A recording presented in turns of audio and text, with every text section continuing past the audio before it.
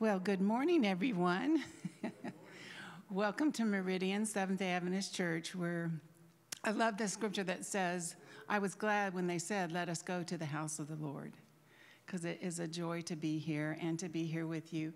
And I would like to show you a little video that I think pictures my Christian struggle to remain dead to self and alive in Christ. And Deanna has that booted up. I see hilarious dwarf mongoose plays dead for a hornbill. Okay, here we have it. These little mongoose, just adorable, aren't they? And then on the scene shows up the hornbill. And you see the mongoose runs to the hornbill. Oh, dear God, there's an issue. Oh, no, I'm dead. I'm supposed to be dead in Christ. No, let me have a go at this problem. Oh, no, I'm dead in Christ. I'm dead in Christ. Here I am. Okay, thank you, God. Oh, please, God, let me. Oh, no, dead. Oh, let me take care of it. Please, God, let me do something. I could fix this situation. Oh, I'm dead in Christ. Hold on, here it comes. God, are you sure I can't do something? Please, Father, dead, alive. Dead, alive. Oh, good Lord, I got it. And that's my disclaimer, that I am like the mongoose. I remember that I'm dead in Christ, and then self resurrects me. I get indignant or annoyed or irritated, and then I have to just send a zinger, to somebody who's annoying me or hurt me. So I don't claim, and just studying this week, I thought, crucibles, okay. I've been through crucibles, Lord. I'm getting the hang of this. I'm getting the hang of, being nice to people who are mean to me and dealing with issues. Don't you know, all week I struggled with my irritation and anger. All week. Over silly things that annoyed and bothered me. And last night I confessed to the Lord, I don't have it at all. I think, just the time I think that I've got a handle on this life situation and wrestling and struggling, God shows me that I don't. Let's bow our heads for prayer and we'll get into our scriptures. Thank you, Father God, that you are loving and that you are patient, that you never leave us or forsake us, and that through your Holy Spirit we can grow through the crucibles, through the hard times, the trials. And we praise you that you will bring us your joy, and your joy is what we want, Lord. When our joy is in you, we will be the radiant, loving Christians that you intend us to be. So fill us with your Spirit now and guide our minds and hearts is my prayer. In Jesus' name, amen. So something else I found out about the mongoose as I was trying to find that video is that the mongoose and the hornbill actually have a beautiful relationship in nature. The mongoose, they forage through like if they're on an ant hill, those big ant hills that you see, huge ant hills, and the mongoose will go and kind of destroy and then forage for the ants to eat them. And the hornbill is there with them, eating what they leave behind, the ants that are stragglers or whatever. And in the mornings, like if the mongoose are still sleeping, the hornbill will go and call them to wake them up. And also the hornbill will call when there's a predator. So they share predators and prey.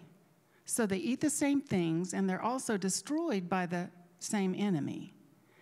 And so even though this video showed the little mongoose interacting with the hornbill in an interesting way, they have a beautiful relationship that allows them to be fed and protected. And I thought, what a beautiful situation that God wants us to see there in our church, where he wants us to be fed and protected together from the common enemy, Lucifer, Satan, who destroys our peace, and many times he's the cause of our crucibles or trials.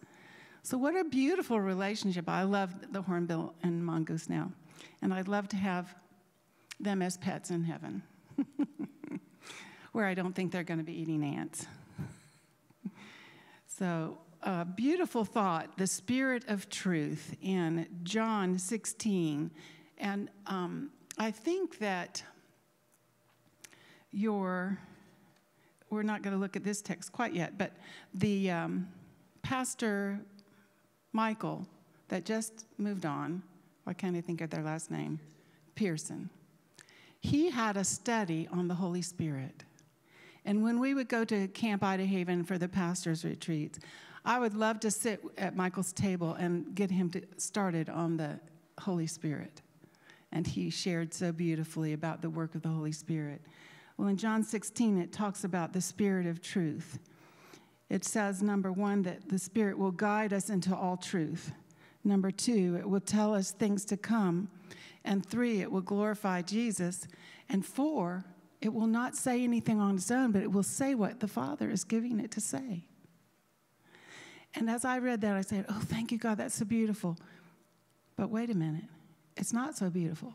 If the Holy Spirit leads me into all truth, he's going to lead me to see how dark my heart is and how sinful. I mean, you can look at me and say, oh, Marilyn's sweet and nice. But the Holy Spirit is showing me where I need healing, where I need change. So the Spirit of truth sometimes isn't quite as lovely, warm, cozy feeling, because he's going to lead you to see the picture of where he wants you to be, and then he's going to very gently show you where you are. And sometimes you're not close to where he wants you to be. So he'll guide you into all truth. He will tell you things to come. And I like that because when we're dealing in surgery with children and we're trying to keep them calm, we will explain to them what we're going to do and what we need them to do. And a lot of times, even my adults, I'm going to tell them, and one lady sent me a thank you note. She said, you told me exactly what to expect, and you were so reassuring and calm, and she thanked me for that. Because when we're going into the future, like we are right now, people who don't know the Lord and don't know prophecy, they're scared to death. I've had people come to me and say, what's happening, Marilyn? You know the Bible. Is this biblical?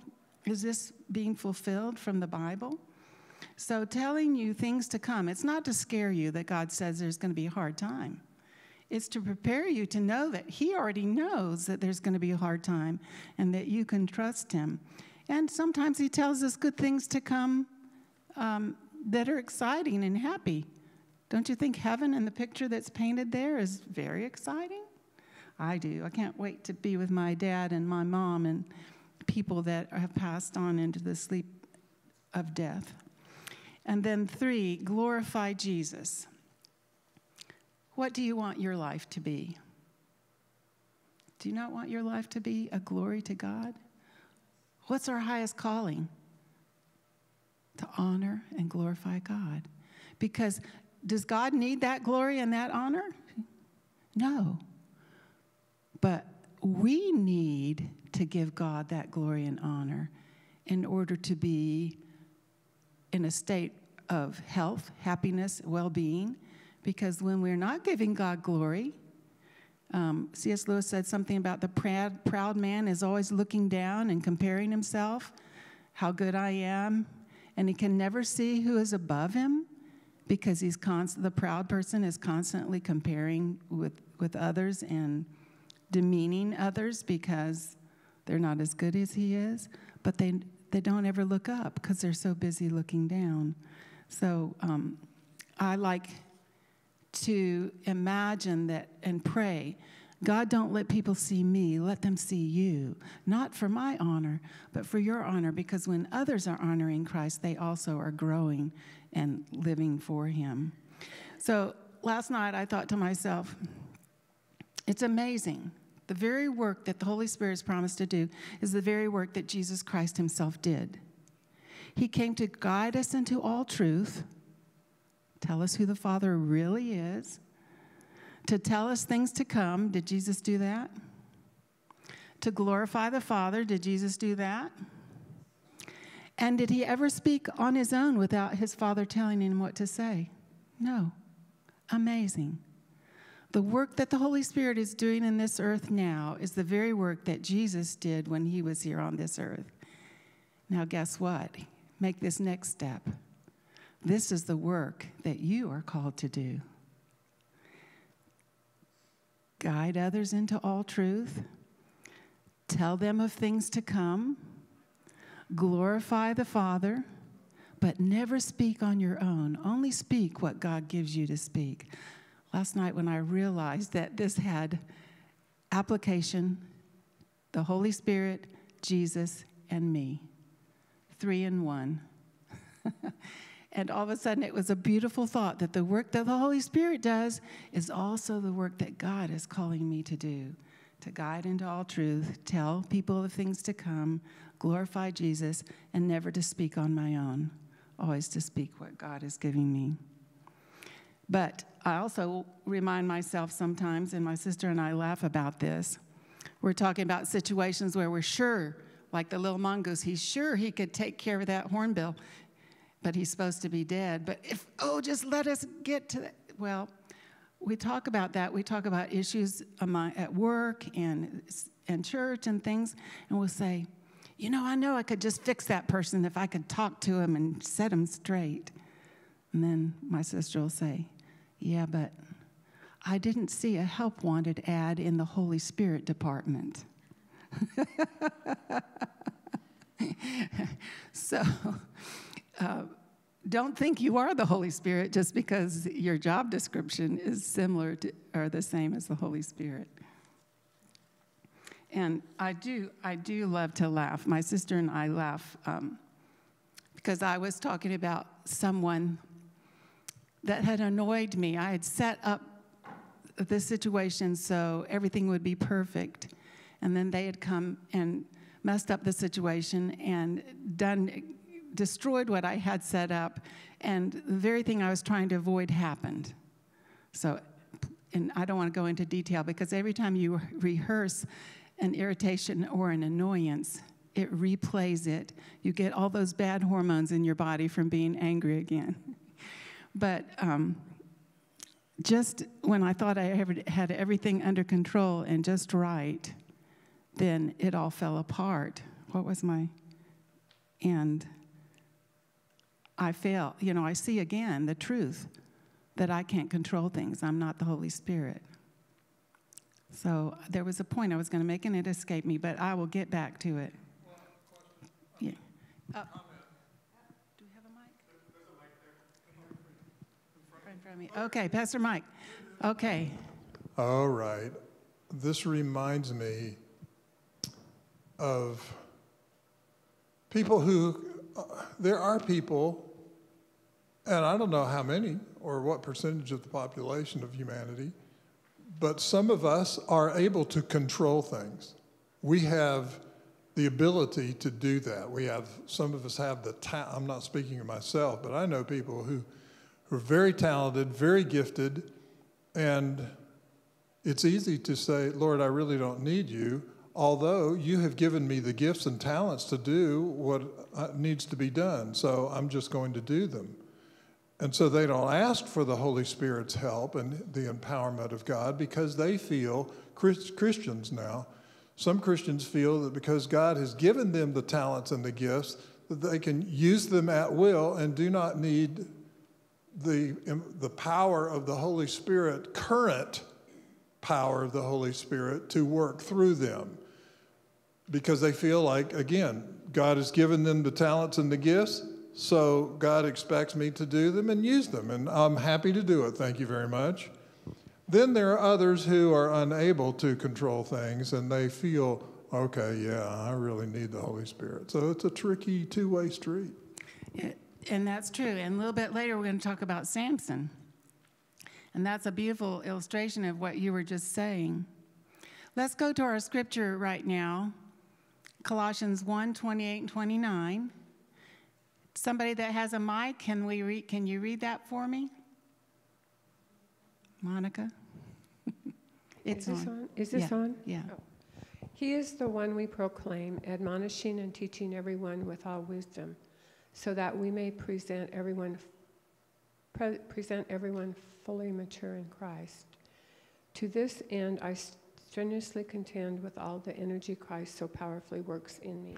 That's right. Thank you. And that, in another version it says struggle with all energy. And that's what our Sabbath school lesson is. And when it says, to this end, I strenuously contend with all the energy Christ so powerfully works in me. Okay, number one, Paul is saying that we are the ones to proclaim to everyone in this world that we come in contact with. We're to proclaim the salvation and to present them fully mature in Christ, which means that they have entered into the salvation relationship with God. And he says, to this end, I strenuously contend with all the energy Christ so powerfully works in me. Now, this is a key, because in this lesson, some of the struggling with all energy, the divine human connection, the disciplined will, radical commitment, the need to persevere. All these things are titles of our lesson, and all these things we can get wrong. That's right. Because when we read, I strenuously contend, or I struggle with all energy, we start thinking of ourselves. How hard do I have to struggle to win someone for the Lord? How hard do I have to struggle to overcome my anger? How much energy do I need to invest in being the Christian and walking the Christian life? And what am I struggling to do? And I would like to point out to you that this struggle is to be in relationship with Jesus Christ. The struggle is not necessarily the struggle to be good, but the struggle is found in relationship. Now, I talk with my coworkers at work, and there's one guy that is constantly coming to work and explaining how he was right and his wife was wrong. I keep saying to him, you can't be doing that if you expect to remain in a loving relationship. So what I'm trying to say to him is that his focus should not be on making his wife understand why he's right, but his focus should be on relationship. And in the same way, in our Christian journey, prayer, Bible study, outreach, those are things that we need to invest energy in. It's not easy sometimes to get up before you go to work and have Bible study, because I leave for work at 6 a.m. And then other times, it's not easy when I'm strong-willed and I know I can control a situation. It's hard for me to go to God and say, God, take charge. And whatever comes of this is your will. Because I'm a hard worker and type A personality, so I get in there. If there's something to be done, I'm going to get in there and get it done right. Because everything I do right. And I have a reason for everything I do. Now, that's an obsessive-compulsive person, type A. So now you know more than I want you to know about me. But Pastor Mike was talking about the strong person who can get in there and do it.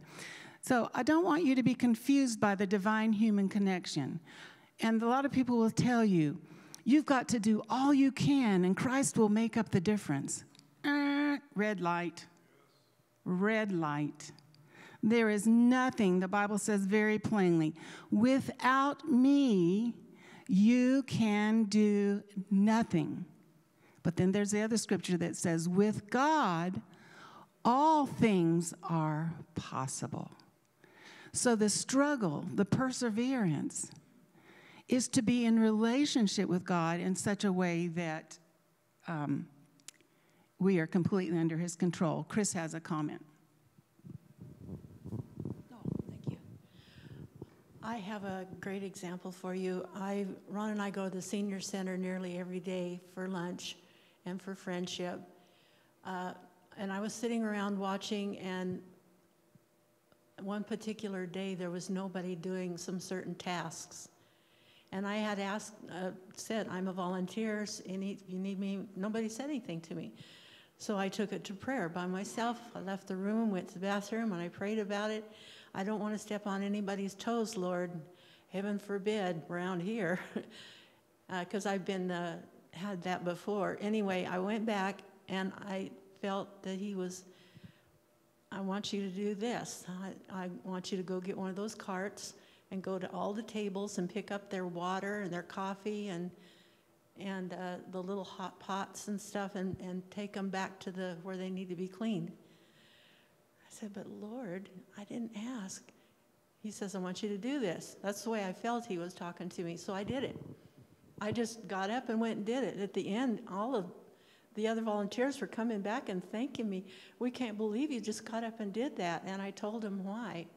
Oh, amen. Well, I decided, and I didn't know at the time that I decided that if something needs to be done, all I got to do, and I forgot the important part, was go ahead and do it. Not talk to God and then with his leading do it. So I tried that on something else, and it went over very badly, and I got into a lot of trouble over it. So it is important to talk to him every time you want to do something, whether it's a volunteer or whatever. You need to talk to him, and maybe that's not your territory. Maybe you would offend somebody. Here, all I would get every single day is, oh, Chris is here, hi. Yeah. But in another situation, I didn't get that. Now I'm in trouble with somebody. So, and that's a crucible. We need to identify the crucibles, the times where the heat is on, but God is refining and taking us into a deeper relationship with him. I would like to go on to our next scripture. Would somebody be willing to read? Your wife. And we all, who with unveiled faces contemplate the Lord's glory, are being transformed into his image with ever-increasing glory, which comes from the Lord, who is the Spirit. Amen. And this is a scripture that is taken, the saying, by beholding we become changed. By beholding we become changed. And I love that. We're transformed into his image with ever-increasing glory. Will you be the first to know that God's transforming you into his image? I think you might be not the first to know. I think it might be more subtle that people would say to you. And it's interesting that my brother had left the Lord for many years, and I don't think he'll mind me sharing this experience. And he then God touched his heart, and God showed him God's love, because he had always been a perfect Christian. He was a good Christian. He could follow all the rules, but he lost his way because he did not understand how much God loved him. So when he came back to the Lord, it was interesting that his wife was saying that their relationship had gotten a lot better. And he said, no, that you just got a lot sweeter. Isn't that interesting? Because she had not lost her walk with God. He had. But when he came back to the Lord, she was saying that their relationship was better. And he said, no, you've gotten sweeter. So it's a very interesting dynamic that when God is in charge of our lives, there are fewer times. Oh, I shouldn't say that after this week. There may be fewer times where you can identify, okay, God's working in me because I didn't get irritated or I didn't get annoyed or this person didn't offend me.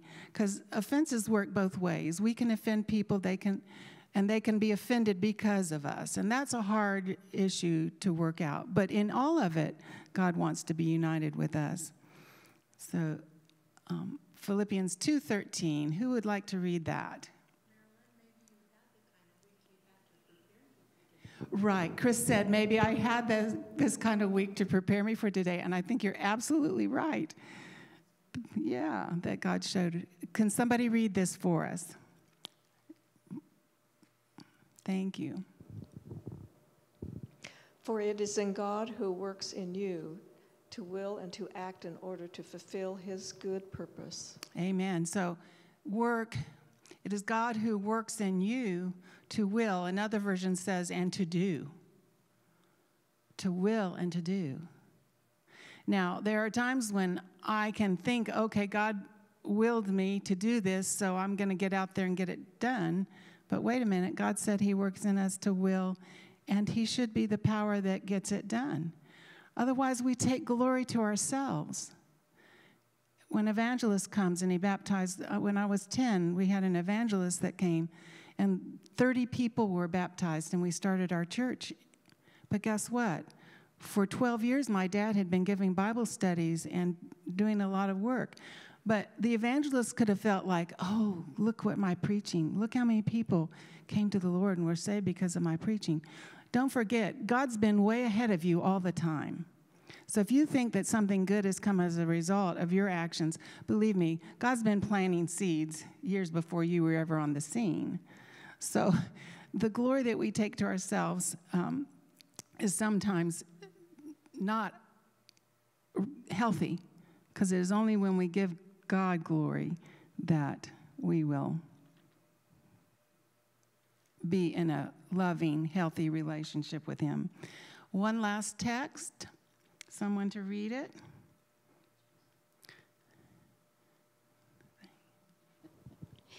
Therefore, with minds that are alert and fully sober, set your hope on the grace to be brought to you when Jesus Christ is revealed at his coming.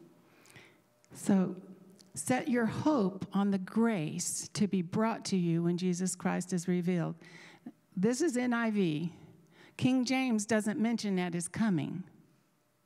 And I kind of like that version a little better because as I read it, set your hope on the grace to be brought to you, or the strength, you might say, or the power or the energy to be brought to you when Jesus Christ is revealed.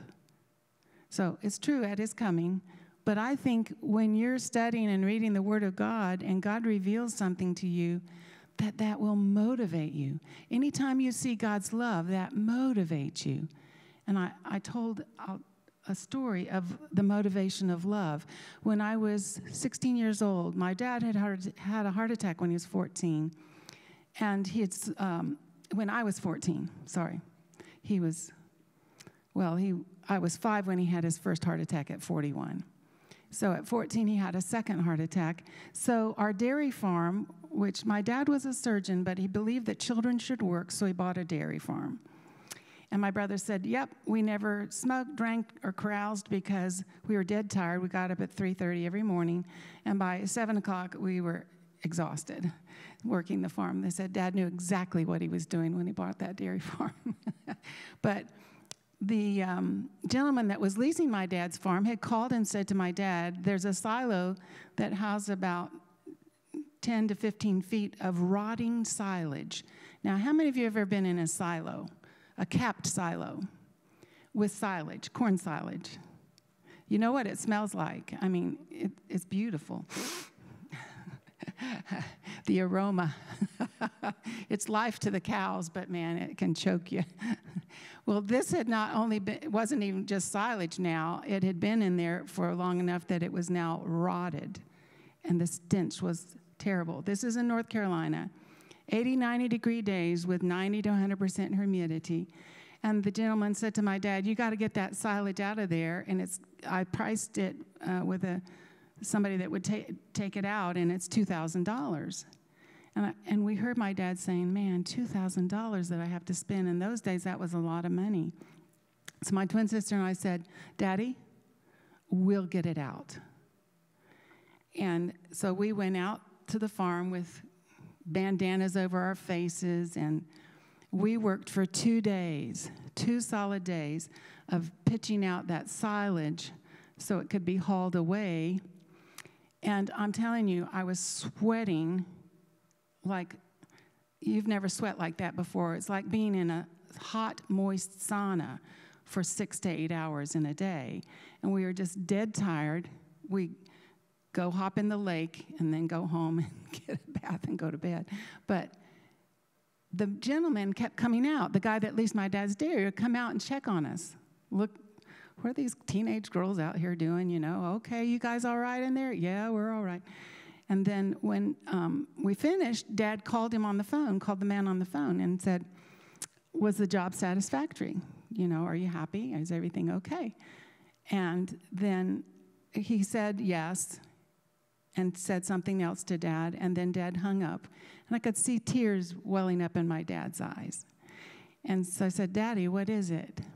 He said, that man could not understand how 2 teenage daughters of a doctor would spend 2 days in a dirty silo like that, digging all that silage. And then he looked at us and tears poured even more, and he said, that man does not understand love. I loved my daddy so much that there was nothing I wouldn't do for him. And when he thought he was going to spend $2,000, my sister and I, there was no way we were going to let him spend that $2,000. And we went and spent those 2 days digging out that rotted silage. Now, I don't know if it ever damaged my lungs. But for me, the picture of love, what are you willing to give for God? When you realize how much he loves you, you will not hold on to anything of this world. You will be willing to sacrifice anything that would bring him honor and would bring him glory. And I can only explain that through that story, as it's difficult sometimes for me to feel that I love God. But I must know that I love God, because feelings cannot be trusted. It is only what you know that God, about God, that will take you through hard times. Now, I'd like to use an illustration here of our relationship with Jesus Christ. This is a scuba diver, and you see all the gear she's got on, the vest that she wears. It helps to compensate for buoyancy. You can put air into the vest, and it will help you float. But if you're trying to be on the bottom of the ocean, you don't want to be floating up, so you would dump air, and it will let you then sink down further. It also has an emergency, say that you're about to be attacked by a shark or something, and you hit a button and it skyrockets you to the surface. You don't want to hit that if you're really deep. But there's also, connected to the tank, there's the gauges that tell you how much oxygen you have. There's a gauge that tells you how deep you are. There's all kinds of different, and now they have watches that track how long you've been down, at what depth you've been, and if you're coming back up, what levels you need to, what depths you need to stop and decompress and stay there for 5 to 7 minutes, whatever your watch tells you. It calculates that. But there's also the regulator that goes in the mouth and the mask that goes over the eyes, because without the mask, you don't see underwater very clearly.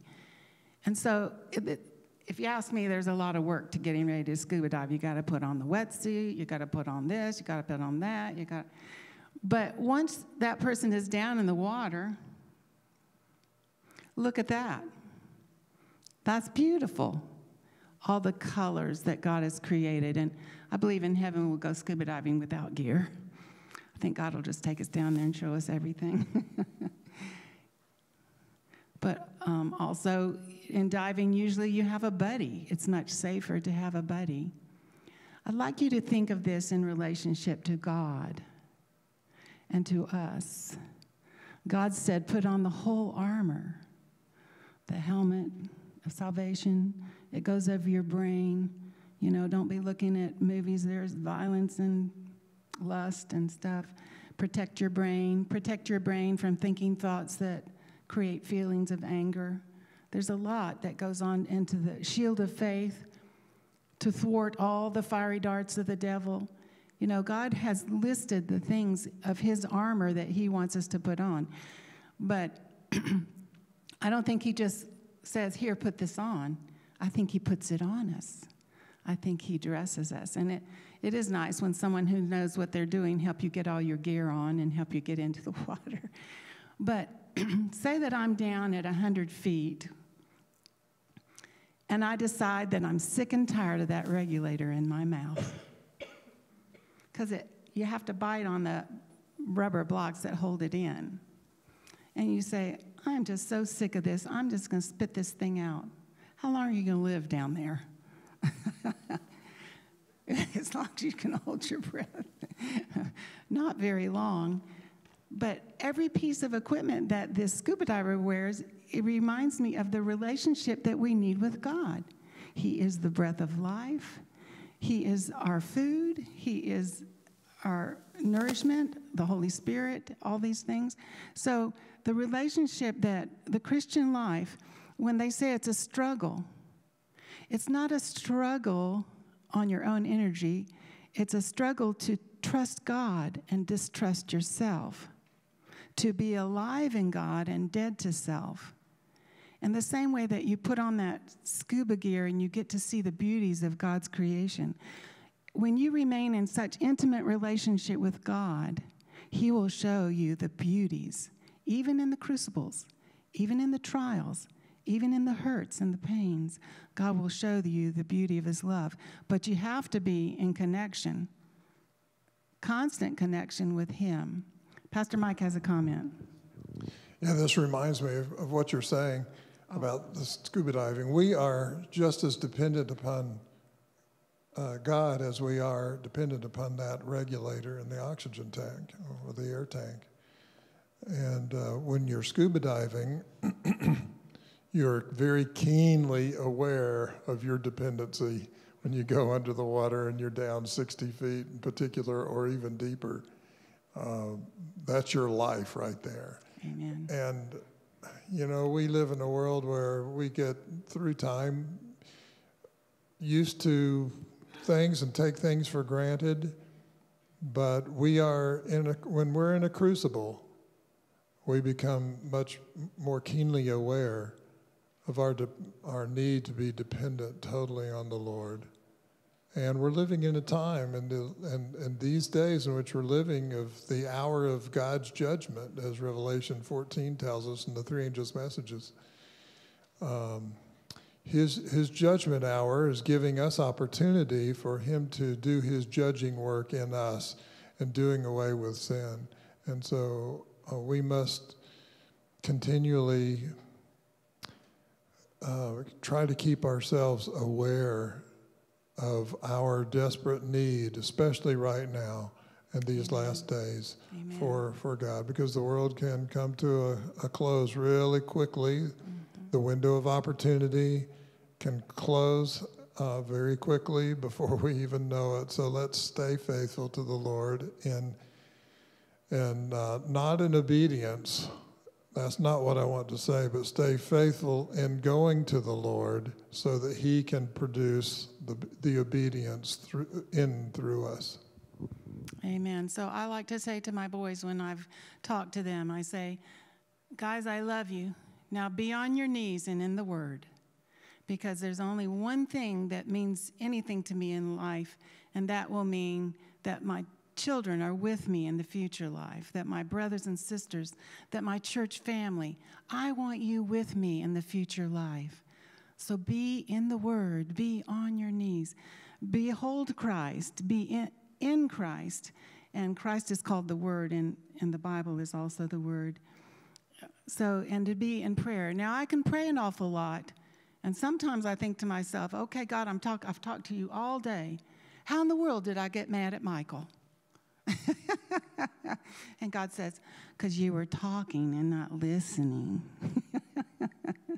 So there we learn our lessons.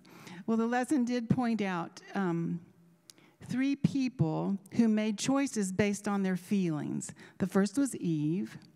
She accepted praise and lost sight of God. Then there was David and Bathsheba. David was lusting. He saw her beauty, and he wanted it for himself. And then he rationalized why it was all right until it led him to murder. And then there was Peter, who was willing to eat with the Gentiles until some other Jews showed up. And all of a sudden, he couldn't eat with the Gentiles because it was beneath him. He was a Jew. So we see so many different Bible, and I love that Hebrews says that we have such a cloud of witnesses that we can take encouragement and lessons from. But now I wanted to share just a couple thoughts about Samson. He was ordained by God. God came to his mom and said, you're going to have a son, and he's going to be a Nazarite. Don't cut his hair. Don't drink any strong drink or unclean foods while you are pregnant. And that is the first time the Bible mentions prenatal care.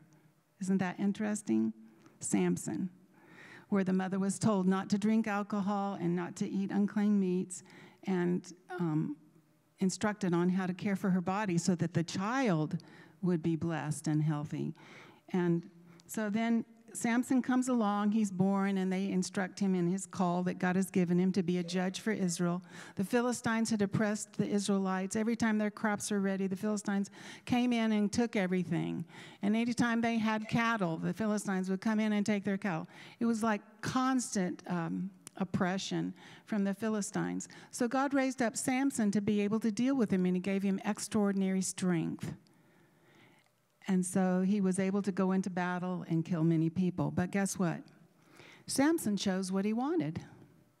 It says in Judges 14, verse 3, he said to his parents, I want this heathen woman for a wife. And they said, no, no, no. Look at all these godly women. He said, no, she pleases me. And it's amazing, that very thought, she pleases me. How many times have I said, yes, Lord, don't, here, stay with me, but turn your face just a minute. I need to eat this pound bag of M&Ms. They please me, chocolate peanut M&Ms. And I like to use sometimes food chocolate because it's an easy illustration, and I don't offend anybody by saying that. But what are the other choices that we say, I feel like it? But there are other times that I get so angry and I want to tell someone off, and I feel like it. Well, I do it well in the car. I say, get off the road, sweetie. But that's not even godly, is it? No, it's not godly. So remember, your feelings can lead you into devastating results. So do you know the stories of Samson then? Because he did things under his own power. It was God-given power, but he was doing them without thinking of God's glory. So he married a woman, and then he got mad about something, and he left, and they came back to get her, and she'd been married to someone else. So he tied all these foxes together and lit their tails on fire and destroyed the crops of the Philistines, and he carried their city gate. Oh, you could read in Judges, and what a phenomenal story of Samson. And then finally his own people betrayed him. And he allowed them to betray him because he said, well, tie me up and you can bring me to the Philistines. But he said, you're God's people and I'm working on God's side. He wasn't serving the Lord. He's working on God's side, he thought. And he said, so don't you do anything to me. So then the Philistines took him, poked out his eyes, made him grind corn. And then one night they're all having a big feast, worshiping their god Dagon, praising God for giving Samson to them. And Samson says to the Lord, Lord, one more time, let me do something for your honor. One more time, and when I do this, Lord, I will die, but I am willing to die for your glory. Then he had the young man, now he's blind, he had the young man lead him to the big supporting pillars, and he pulls those pillars down, and he killed thousands of leading people of the Philistines, the lords and their ladies, and he killed more people in his death in that one act than he killed in his entire life. So he died under God by choice. The pain and suffering that he endured were brought upon by himself, but the pain and suffering were his salvation, because then he could look to God. A contrast to that would be Job. Job did not bring anything on himself, but yet he went through trials and troubles. What time do I stop? I always tend to, we got 5 minutes. So even Jesus, and I'm going to fly through these. Do not judge, and you will not be judged. Do not condemn, you will not be condemned. Forgive, and you will be forgiven. Give, and it will be given to you. A good measure, pressed down, shaken together, and running over, will be poured into your lap. For with the measure you use, it will be measured to you. These are Jesus' very words. So what we dish out, we get back. Cast your bread on the water, and after many days it will return to you. But then again, sometimes when I'm in a crucible and someone has shamed me, I had An anesthesiologist once yelled at me in the recovery room in front of nurses and patients. He was screaming, "You are the worst thing that ever happened to this department. If we could, we would get rid of you tonight. And don't expect to have your job." You know, he just screamed for about 10 minutes in front of patients and nurses. I went home devastated. My boys were little. They were probably 2 and 4. But years later, they said, "Mommy, remember the night you came home crying?" They remember that. And that he shamed me so badly. But the shame that he caused, I had to say to myself, "Lord, have I shamed others?" I had to stop because of these things. What you give will be given. Did you ever think of it that way? I had always thought of it before. If I'm nice, if I'm kind, if I'm sweet, then goodness and niceness and sweetness will come back to me. But wait a minute, what about Job? Do you see what I'm saying? I say to myself, Marilyn, have I really been nice? Okay, Lord, I want you to make me nice so that I'm not shaming other people. Shame is not a healthy thing. God does not shame people. You can read stories all the time where he corrected people, but never brought shame to them. But I do believe that when we are good and kind, that goodness and kindness come back to us, maybe only from our God, Father God. Did you ever think of that? Maybe we have to wait for all the goodness and all the blessings to come back on us. These are just thoughts I'm throwing out for you to ponder because they're is so rich when I realize that relationships on this earth are so multifaceted and multi-leveled. I can never trust that I've done the right thing. I can only trust that God will bring goodness through me, his goodness through me and out to others, his love into me and out to others, and trust him with the results of it. There was a scripture that they brought out this week that said, if you gouge out your eye, if your eye offends you, gouge it out. And that's hard to understand, but I have to tell you something. I went to the dentist and the dermatologist this past week. And I said, it's the medical profession that you pay them to hurt you. So the dentist dug around in my mouth and scraped all that stuff out. And then I went to the dermatologist, and you may not be able to see it. I have a little Band-Aid up here. There was a precancerous spot that they froze with that chemical. And man, does it hurt, and did it hurt when they did it. But guess what? I'm going to go back because there's another spot that they found that later we're going to get rid of too. And it's going to hurt. But that's how I want to be with God. When he shows me something that needs to be removed, I want to say, God, remove this from my life. Remove it and allow him to remove that from your life. And now I understand, gouge your eye out. If something is bad for you, don't you want God to take it away from you? Even if it's going to hurt. I have 1 minute. Why did Jacob think it was an enemy who touched him the night Jacob was wrestling with the angel? Did he not know God's touch? I say to myself, Marilyn, be willing to know when it is God who is touching you, even if it hurts. And let it be God that heals you. God bless you in all your crucibles. Look for the outcome. Look for God's will and seek his glory. God sees our greatest capabilities and consumes our complacency. God develops our greatest capacities through our greatest trials and difficulties. God bless you all.